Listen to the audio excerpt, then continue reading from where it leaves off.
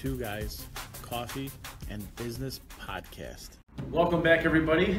This is season 2, episode 3, and today Tom Dortch is back. I'm alive, don't worry. How's it feel to be back? It feels good. Did you miss the podcast? I did. As I said, I wasn't here for it. Yep. It's all right, though. You're back. We're ready to go. Yeah. So I'm Michael Intervertolo, and we all know Tom Dortch. Today we're going to talk about how to get the most out of your ERP system. A couple tips you want to look at before purchasing, when you have, and some more tips when you have the ERP system, and how to add on to that. And I think Tom is going to start off with his list. Yeah. We'll go from there. I got a little list I put together. I think first of all, you gotta choose the right ERP system, which is of course Microsoft Dynamics. What? How could that be? I completely agree with you though. Yeah, I think that what's really important is you gotta find one that'll be able to grow as you grow. So I think what really helps implementations is if you kind of pay for what you need right away and now to help kind of get you started, and then you just add more functionality as needed. So right, because if you plan on your business to continually grow, it's going to evolve, right? Right.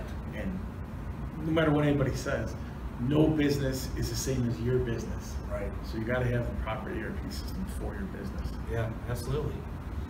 And then next I would have to say you got to choose the right partner. What? Which is Why? of course Solution Systems. You need a partner? I mean, come on. Yeah, so I got a couple reasons why I think you need a partner. One of them is they kind of manage the whole project, and so you don't have to stick one of your own employees into a project manager role for an implementation. Partners usually, I mean, at least we do. We have project managers ready, available to help you out. They give you best practice advice. Just kind of make sure everybody's on top of what they're doing. Yeah. Yeah. But, sorry. Oh, yeah. So I guess one thing though that as a business you have to do is make sure you're telling the project manager everything that you guys are doing or that you want to do, just so that they can. Right. Because if you change something and then they want to update something with the changes that were not made, right, it becomes a problem and an issue, right, which then equals more time, more money, more tension. Right.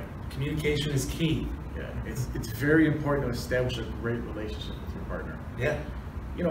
Us as partners, we want to help you with the ERP system. We feel good when it's done, up and running, and everything is great, working phenomenal. Your business is, more profitable. We love that. Yeah, it's what we do.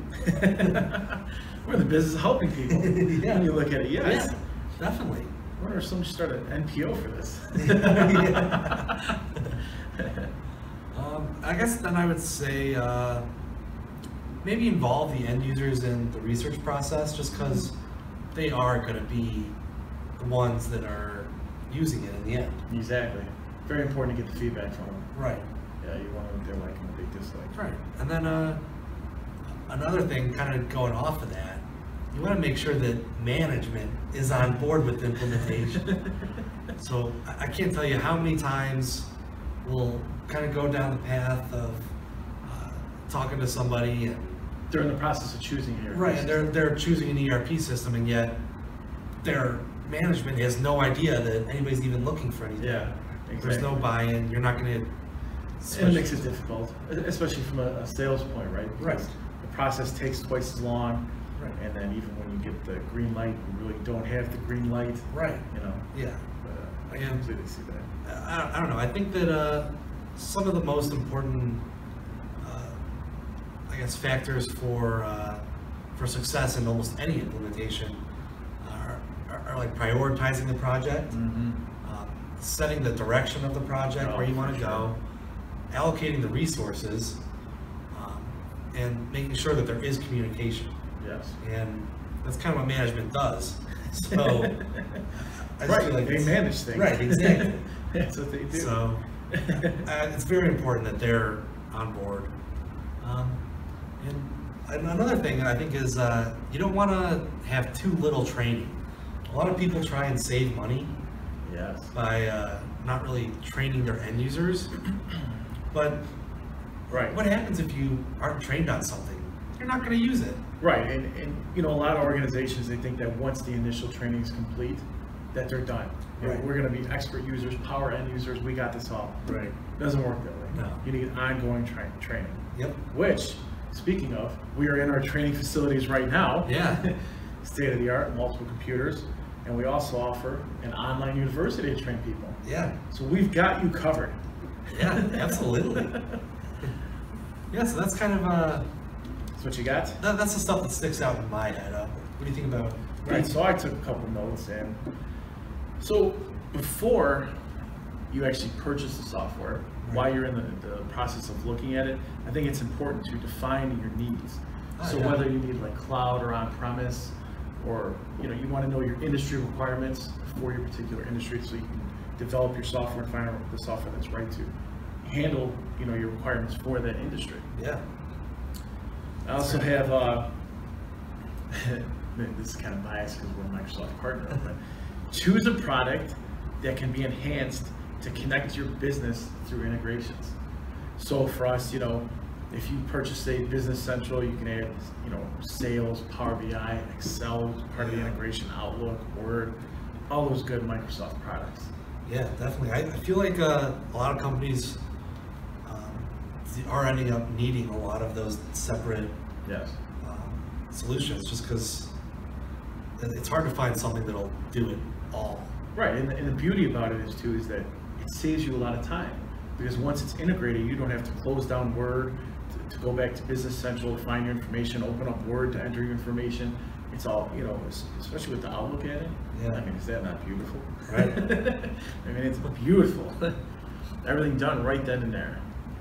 All right, so invest in ongoing software training, we covered.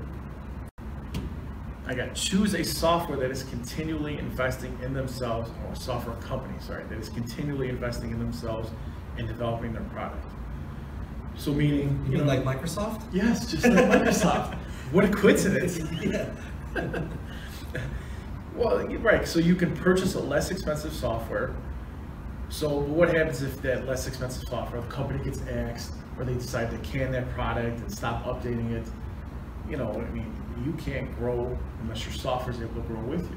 Right. It's a huge, huge issue. Yeah, I guess kind of adding on to that, I guess, let's say support. What about support? If Yes. that goes away too. Training as well, the Right. support training, everything. Yeah.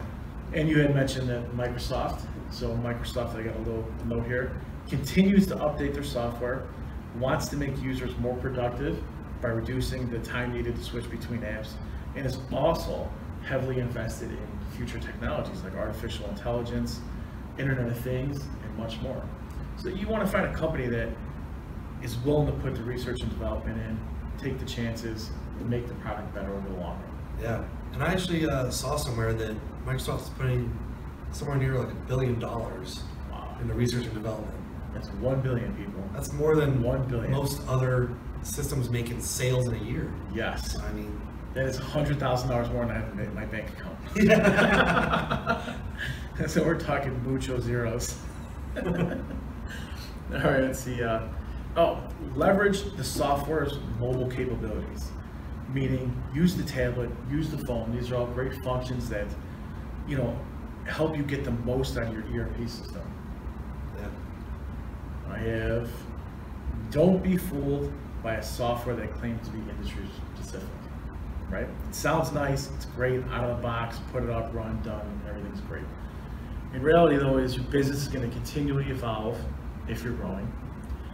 So having a software that has the capabilities for customization, it's a huge plus in my eyes.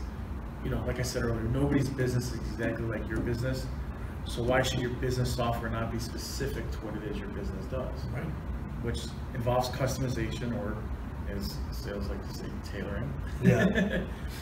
But, all right, I have plan for added expenditures during implementation. Nobody likes this part. Yep. But, like you said, more training may be required than what you think, so it's going to cost some more money. Your work schedule may change, which may lengthen the project or whatnot. Or, you know, as you're going through, you might discover that you need more customizations Right. to make the software better for your company. Yeah, that's kind of what I was going to say. Is I feel like what a lot of companies, once they realize how customizable the system is, or how well it can be tailored to their needs, they're like, oh yeah, now I want to do this and this and this, and Right. then they're like, wait, we just spent a whole bunch of money. So It's the Cookie Monster effect, right? Yeah. When it's so good and you love it, you want more and more and Right. more. Completely agree. All right, involve actual end users, which you talked about. Oh, here's a good one. Decommission legacy applications. So what I mean by this is shut down your old software. Don't try to run two softwares parallel with each other. Nobody's going to be able to enter the proper records in both software databases, which is just going to create a big mess. It's hard for accounting to close the books and balance everything. It's just not good, right? yeah, people are already working as many hours as they possibly can. I mean, you don't want to be having them do double the work now. And it's, Right. Yeah, running parallel is. I just don't. There's no point. Yeah. Invest in some sort of backup for your current system. Yeah. Azure, call us. Yeah. We'll help you out with it. All right. Oh, here's one. Make sure your software's current. So what I mean by that is, like, if you take your phone as an example, every time you get a new update for your phone, it's fixing prior problems. Yes, sometimes it creates new problems, but in the long run, it's fixing problems, making things go more smooth. Plus, if you have customizations like ISVs, like jet reports or whatnot, and they update their software and you don't update yours, it might not be compatible with each other, create errors, issues. You know, before you know it, your whole workday is gone, and you know, you're sitting at your desk like Tom George. No, I'm just kidding. Yeah. Doing triple the work. All right, I got a couple more here. All right. If you have a Microsoft ERP software, stay current on your enhancement plan. Oh yeah, that's big. Yes, it's big because without being current on your enhancement plan, you can't add additional users, you can't add additional functionalities. Plus, you lose your price protection for how much like a user costs, that type of thing. As well as, if you let's say you want to upgrade out of nowhere, you haven't paid your enhancement plan for 2 years, it's back pay, fees. Yes, nobody likes that. Oh. So stay current on the enhancement plan. Yeah. And then we don't have to call. Right. Yeah. Let's see. That's what I got. Yeah.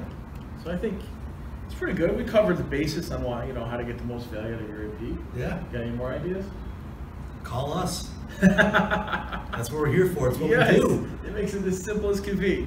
847 590. 3000. We should make a jingle out of that. Yeah, we should. Like United Auto Insurance. Oh, beautiful. All right, well, that wraps it up for season 2, episode 3. Yeah, thanks for listening, and feel free to comment, call us, whatever you want. We're Yes. here. And do not forget to subscribe on iTunes. We are on iTunes. We want some people to subscribe. It makes us feel good. We sleep better at night. Yeah. Thanks, everybody. Thanks.